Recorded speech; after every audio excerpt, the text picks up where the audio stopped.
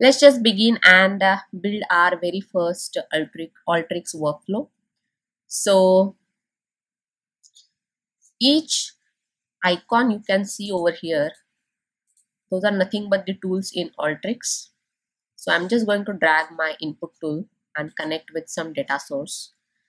So in alteryx, actually, if you go to the files and select file, when you downloaded it, right, you have some sample data provided to explore, as well as we seen that on the website as well, we have some sample data. So I'm going to take this tutorial data actually just to explore, and they saved it as a alteryx specific database file yxdb. And here actually, while reading the data very first time, you can, if data is very large, actually you can just mention it how many records you would like to read at the first go, like 100 or 1000 or 10,000, that kind of, to avoid excessive reading of a data time. Sometimes when you connect to the database, it takes a lot of time. And we can see that we have a couple of columns over here. You do have the preview of first 100 records by default. There is one interesting tool in Alteryx, which is Browse, which gives you the data profiling. So once I drag it here in the workflow space, now you can see that this is nothing but a out icon. Actually, you can see the same thing. And in the browse, once you click on the browse, now you can see that you have the profiling of your data over here. So instead of having these statistical, like a mathematical tables, I'll just replace it to the bar charts, so that it would be better to understand and visualize what is there in the data. And if you want to see like a particular columns, you can just click on the particular column and you will get the details. If data is not good, that kind of, how many unique values are there and how does it look like. So you get data type, size, in 32, everything. So let me just check one by one that so I can see that in the last name, actually I do have some not okay data. We can see it in the latter part. Then this column looks okay, this field also looks okay, this field, yeah, this field is also okay, this is also okay, this is also okay, this is also okay. So I don't have like very clean data. Actually, normally it doesn't happen that way. You get a lot of dirty data. Only I can see that gender column has some characters which are unnecessary. And in Alteryx, in the results window, in the data you have two tabs actually. One is data and another is the metadata. So once you click on the metadata, you will get to know the data types of each one of the fields present in the data. So that is also like it is available easily, and some of those are Alteryx specific data types. Okay, we are good now. And then what we are going to do is I'll just switch back to the data and see that okay, I have first name, last name, and the prefix. So what we will do is first thing we can do is, as our data is very clean, we don't need the data cleansing, like replacing some nulls or blanks or removing the white space, that kind of. So what we will do is we will go for next tool, which is like formula tool. This formula tool is very flexible actually. Whenever you want to add any column specific, so just I thought about combining all these three columns, first name, last name, and the prefix. So I want prefix first, then I will say I want first name, and then I want last name. And now you will see automatically it is populated here. So the one thing I can notice in this particular window is that this is how it is getting populated. So there is no space actually coming up in between prefix and first name, last name. So what I will do is I'll just add space in between, so that we can just separate those things. Okay, so now this looks okay to me, and it has the separated things. All right, and now after that what we are going to do is, so if I just click on here, it's not required. You have to run the workflow first, and it is not required that you use the browse tool each and every time, because it just eats the memory time to run it. So it's better to have less. So you have the name column. Now what we will do is we will try to remove these excessive characters in the gender column. So how we can do is in the parse, actually you have the text to column option, and here I can just specify which column I'm looking for, and I'll just separate it with the delimiter. So I'm doing that, and I know that how many times it is appearing, right? See, so here it is like once and twice, but it is always like, you know, after 4 to 5 characters, so it is going to divide it that way. So let me just randomly take the number of columns and see how it goes. So I'll take the 4 columns, and I'm saying that leave all the extra characters into the last column. Gender, okay. And if you have the predefined, like, you know, quotes or brackets in the data, you can just check the box here, you don't have to mention it. Okay, we are good, and I'll just run this part and see my output. So if I see my output, actually gender column is divided into the 4, and still I do have 1 slash left. So that means I have to increase my number of columns to 5, so that now I will have, you know, only male female, those values left in that last column. Okay, so this is parsed. Now I'm going to go back and take a select tool, and in the select tool what I'm going to do is I'm going to remove some of the columns, because these are the additional columns. Now I don't need the first name, last name, prefix column as well. I don't know the gender, don't need that one. So what I will do is I'll just I'll do this, and I'll do shift and enter, and then I'll just, you know, move these fields to the towards the end. So I'll just move these. Okay, and then I do have this gender field, which I'll take it up at a previous place, and then I have this name field that also I'll take it up here, and then gender, I think it was here.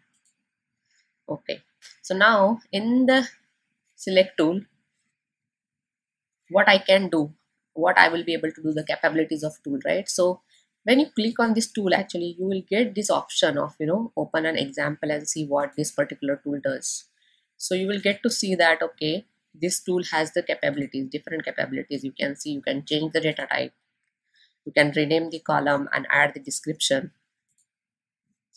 So this kind of, and this is like a easy thing, like, you know, ascending and descending, alphabetical order also you can do.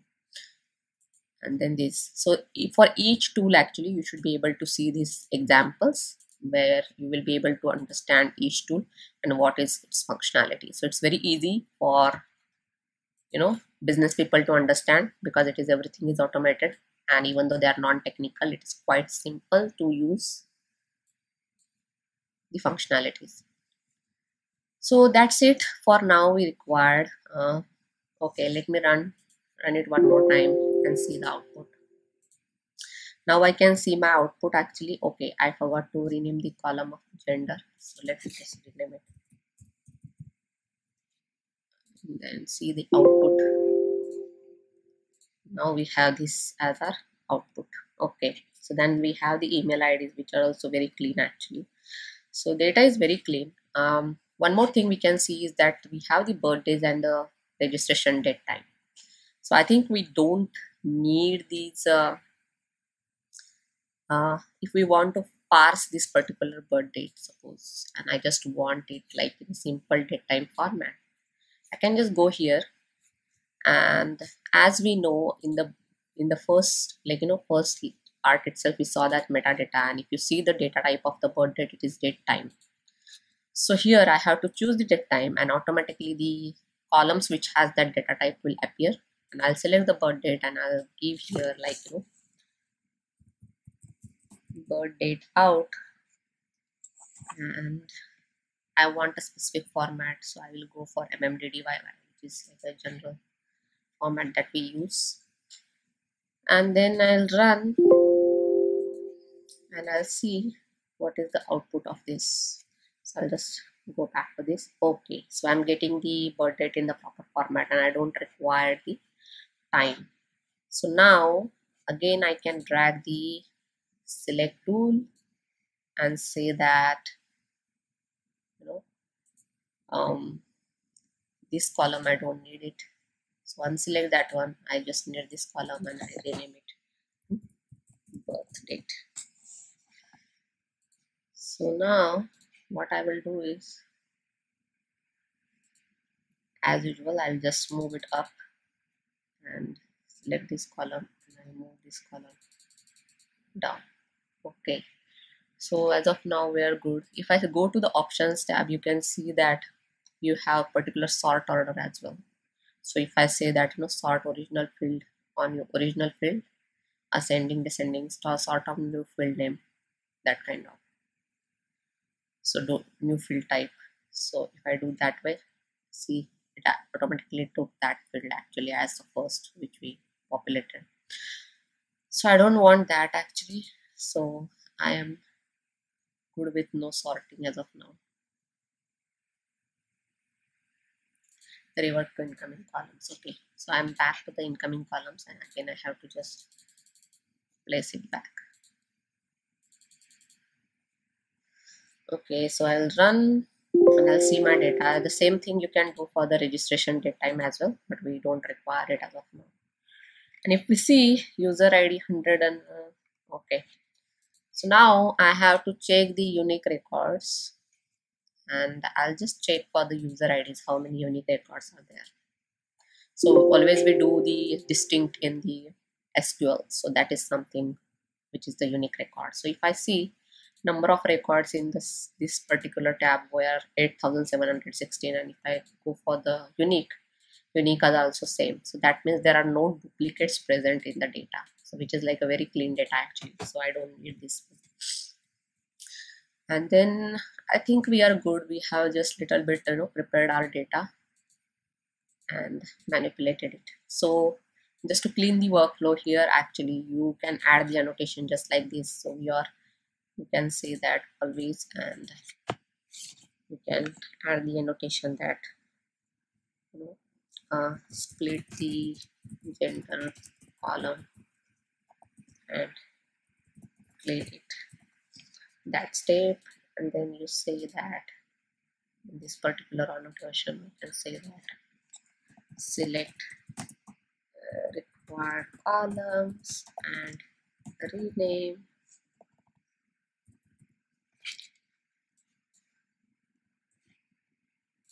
so that it will be easy to understand that what you are doing in this particular set of variables. Okay, so this is something. If you want to give more specific, actually in this particular you are renaming the gender column and here you are renaming the birth date column, so you can just mention that particular thing if you want into the automation.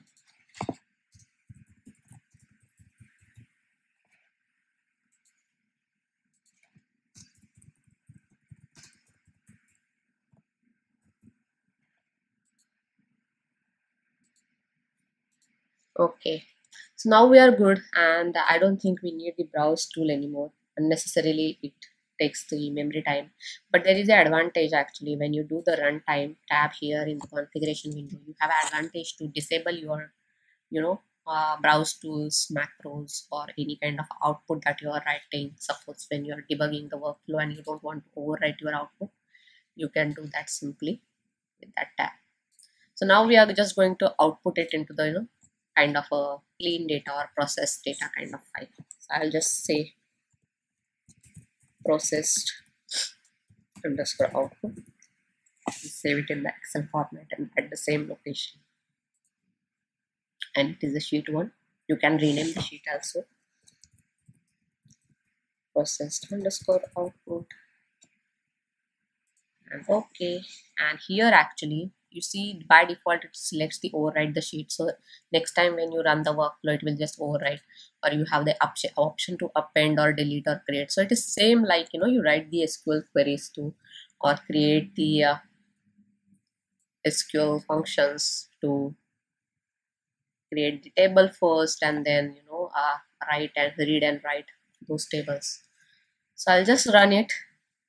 Once I run it actually in the output tab, you can see that you have the processed output, and if I want to see it, I can just simply click it, or you can just locate it into your drive location, and you will see that okay, you have all the data, output right now. Okay, that's it for now, and see you guys in the next tutorial, where we will just look into little more advanced options of the data pre-processing and manipulation. And see you guys in the next tutorial. Until then, happy learning, stay safe, bye for